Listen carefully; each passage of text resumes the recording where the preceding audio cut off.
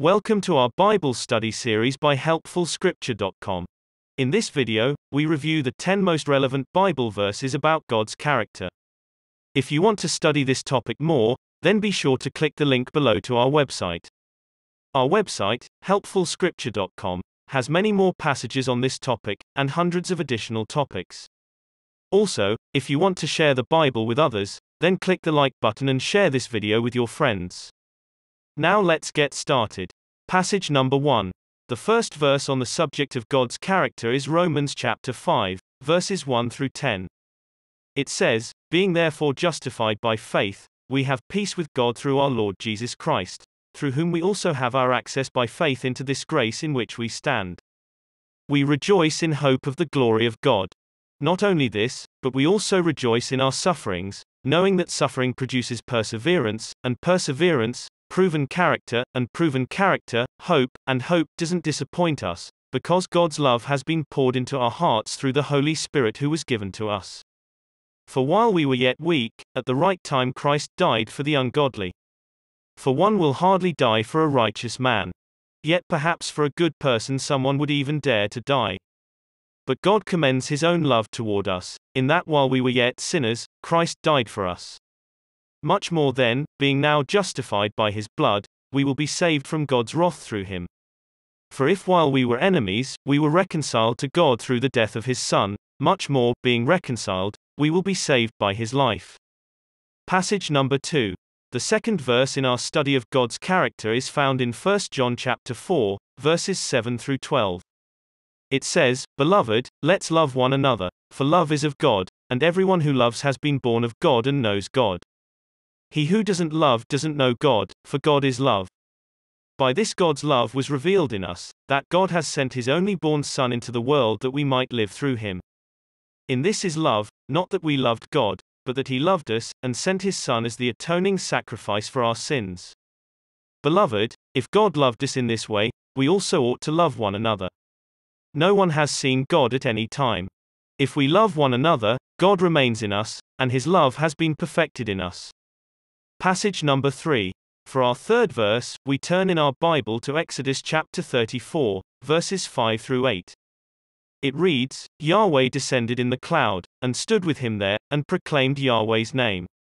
Yahweh passed by before him, and proclaimed, Yahweh. Yahweh, a merciful and gracious God, slow to anger, and abundant in loving kindness and truth, keeping loving kindness for thousands, forgiving iniquity and disobedience and sin, and who will by no means clear the guilty, visiting the iniquity of the fathers on the children, and on the children's children, on the third and on the fourth generation." Moses hurried and bowed his head toward the earth, and worshipped. Passage number 4. This is from Exodus chapter 3, verses 11 through 16. The scripture says, "Moses said to God, Who am I, that I should go to Pharaoh, and that I should bring the children of Israel out of Egypt? He said, Certainly I will be with you. This will be the token to you, that I have sent you. When you have brought the people out of Egypt, you shall serve God on this mountain." Moses said to God, "Behold, when I come to the children of Israel, and tell them, The God of your fathers has sent me to you, and they ask me, What is his name? What should I tell them?" God said to Moses, "Iamwhoiam," and he said, "You shall tell the children of Israel this, Iam has sent me to you." God said moreover to Moses, "You shall tell the children of Israel this, Yahweh, the God of your fathers, the God of Abraham, the God of Isaac, and the God of Jacob, has sent me to you. This is my name forever, and this is my memorial to all generations.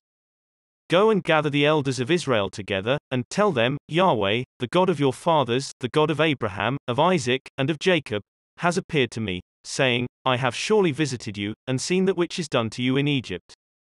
Passage number 5. The fifth verse is from James chapter 1, verse 17. The Bible says, "Every good gift and every perfect gift is from above, coming down from the Father of lights, with whom can be no variation nor turning shadow." Congratulations! You've made it halfway through our study. So let's pause here for a moment. I want to remind you again that if you want to study this topic more, then be sure to visit the link in the description below. The link will take you to our website, helpfulscripture.com, where you can study more Bible verses on the subject of God's character, and hundreds of other topics. Now let's continue our study on God's character. Passage number 6 is from Hebrews chapter 1, verses 1 through 6. It says, God, having in the past spoken to the fathers through the prophets at many times and in various ways, has at the end of these days spoken to us by his Son, whom he appointed heir of all things, through whom also he made the worlds. His Son is the radiance of his glory, the very image of his substance, and upholding all things by the word of his power, who, when he had by himself purified us of our sins, sat down on the right hand of the Majesty on high, having become as much better than the angels as the more excellent name he has inherited is better than theirs. For to which of the angels did he say at any time, You are my son? Today I have become your father, and again, I will be to him a father, and he will be to me a son. When he again brings in the firstborn into the world, he says, Let all the angels of God worship him. Passage number 7. The 7th verse is found in Isaiah chapter 6, verses 1 through 5.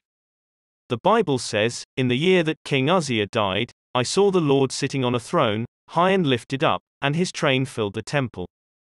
Above him stood the seraphim. Each one had 6 wings. With 2 he covered his face. With 2 he covered his feet. With 2 he flew. One called to another, and said, Holy, holy, holy, is Yahweh of armies. The whole earth is full of his glory. The foundations of the threshold shook at the voice of him who called, and the house was filled with smoke. Then I said, Woe is me! For I am undone, because I am a man of unclean lips and I live among a people of unclean lips, for my eyes have seen the King, Yahweh of armies. Passage number 8. The 8th verse on the subject of God's character is from 1 Timothy chapter 6, verses 11 through 16. It reads, But you, man of God, flee these things, and follow after righteousness, godliness, faith, love, perseverance, and gentleness. Fight the good fight of faith. Take hold of the eternal life to which you were called, and you confessed the good confession in the sight of many witnesses. I command you before God who gives life to all things, and before Christ Jesus who before Pontius Pilate testified the good confession, that you keep the commandment without spot, blameless until the appearing of our Lord Jesus Christ, which at the right time he will show, who is the blessed and only ruler, the King of kings and Lord of lords. He alone has immortality, dwelling in unapproachable light, whom no man has seen nor can see, to whom be honor and eternal power. Amen. Passage number 9. Our 9th verse is from Psalm chapter 147, verse 5. The passage states, Great is our Lord, and mighty in power. His understanding is infinite. Passage number 10. Our 10th and final verse on the subject of God's character is from 1 Samuel chapter 16, verse 7. It says, But Yahweh said to Samuel, Don't look on his face, or on the height of his stature, because I have rejected him, for I don't see as man sees. For man looks at the outward appearance, but Yahweh looks at the heart.